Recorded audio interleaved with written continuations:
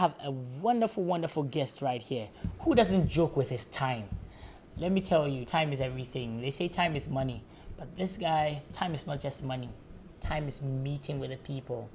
Can I introduce you to a very wonderful watchmaker? Please introduce yourself, sir. Hi, I'm Anthony, Caveman Watches. Anthony Mensah Jamepe. I'm glad to be on here. Welcome, nice to have you here. Thank you. I am so excited to know that Ghana has this much talent. I was hearing you talk at the back and I felt like, no, I need to talk to you. I need to be able to make sure I communicate with you. Tell me, what does Caveman do? And tell me about, from the beginning, how, as an entrepreneur, building a business from scratch. Building a business from scratch. It's not an easy task, and it was not supposed to be easy to start with. Yeah. You know, so Caveman Watches is Ghana's first watchmaking company. We started by selling other people's brands, and then we decided to, instead of always importing and selling other brands, I mean, why not start our own brand? Because I had been a watch repairer for some time. Okay. So breaking watches down, knowing how they work, like, if I know how these watches work and how they are made, how do I take the next step to make one? So we have to start from somewhere. And the brand is just 1 year old, but I keep saying that we are on the right path. The journey is very long, but we are on the right path. Yeah. Can I ask a question? Yeah. Talking about watches, you see, we have different types of brands, and we believe in them because we feel they are authentic, we feel they are solid. How can you actually say that your watches are solid or authentic? Yeah, okay, great. Regarding that, you see, selling watches for so many years, repairing watches, it gave me the experience to be able to find the faults and the mistakes in other watch brands, okay? Great. So I take these loopholes that the other watch brands have before I designed my watches. Nice. So I know the problems that come with this brand, that brand, this brand, that brand, and I try to solve the problems in my model. So I am very confident about the quality of the Caveman watches.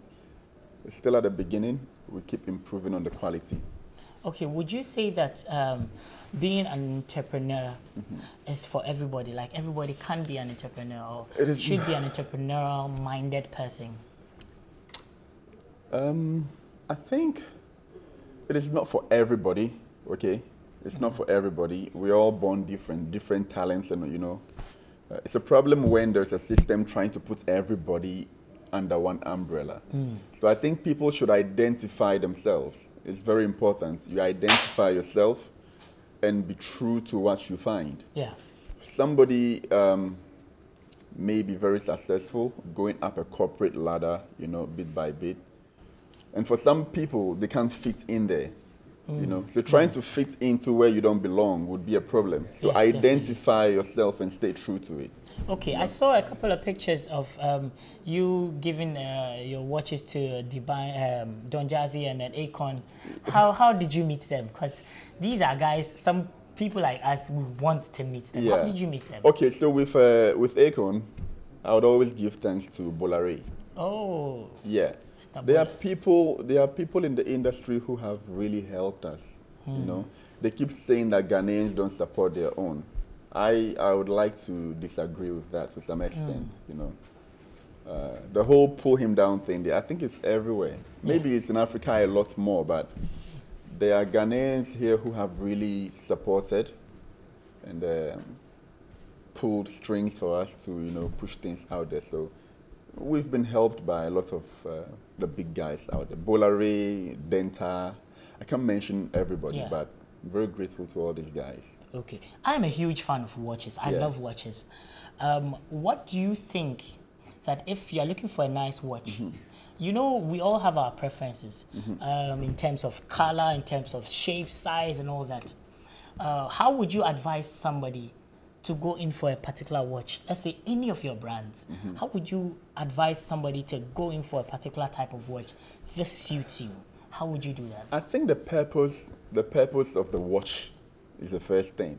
If you're looking for a watch to, you know, to party with, you know, to draw attention, the flashy stuff, then you would know what you have to get. If you're looking for a watch for the corporate setting, or you want a diver watch, you go in swimming, you want a watch that you can, dive with, casual. It depends on the purpose of the watch. Okay. But I'd always tell people that you should have that main occasion watch. You should have your everyday watches and have your main occasion watch. A watch that, for the main programs, you're going to sign a deal, seal a contract, you have that watch. Keep it somewhere very safe. Wear it once in a while. And then you have your everyday watches. You have watches for different occasions. Okay, thank you. Let's watch this playback. We'll be back right now.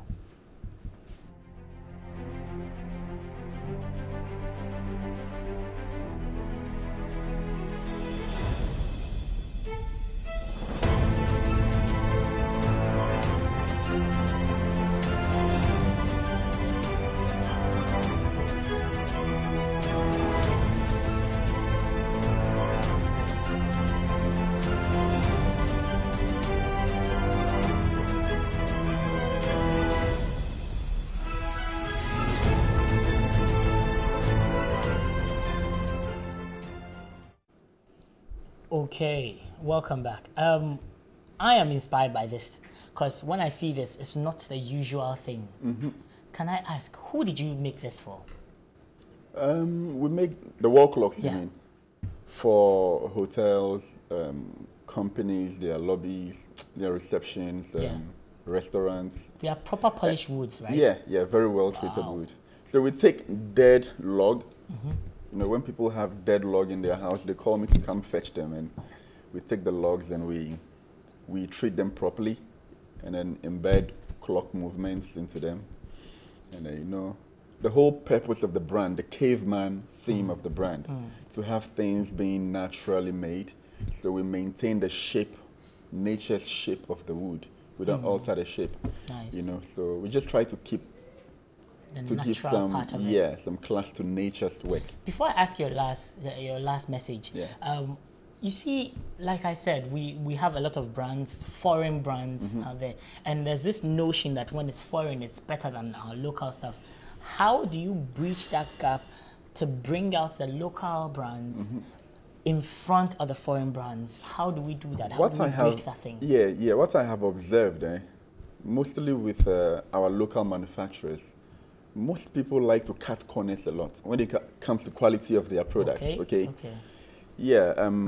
For example, when I'm making part of my leather straps, I import this glue called leather cement, which is quite expensive to import. Just a little can of it is quite expensive, and that is what it's meant for that job. But then you find Ghanaians who will be like, oh, Charlie, shoemaker glue can do the same thing. Why are you importing? Do you understand? So we like to cut corners, maybe just to save cost and make more profit. I don't know, but I believe in using the right tools, even if it's to require you spending more money, which some people don't like to do. So we mostly manufacture things that are not perfect to global standard. But some Ghanaians like mediocre stuff a lot, so they still accept it. So the locals will accept it, but it cannot cross that boundary into the global market, because where perfection is a thing, they would scrutinize your product. That has been a reason why we've not been able to break the local boundary most of the times. So when I compare two products, I see more perfection, the detail, the finishing in the foreign brands compared to ours. Because our guys like to cut corners. We should really work on that. We'll do.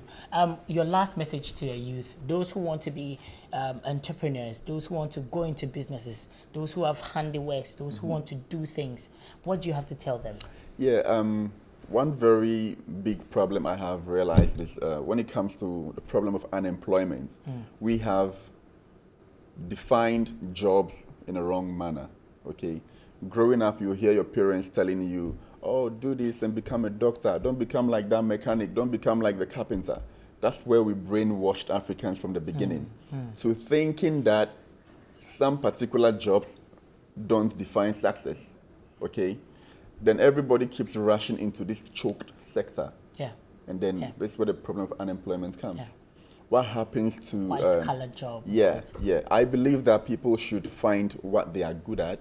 It may not be white collar, but if you are very good at skipping rope, okay, I believe that if you intensify and know how to monetize that craft and your talent, you'll be fine. If you become the best rope skipper in the world, you'll be successful.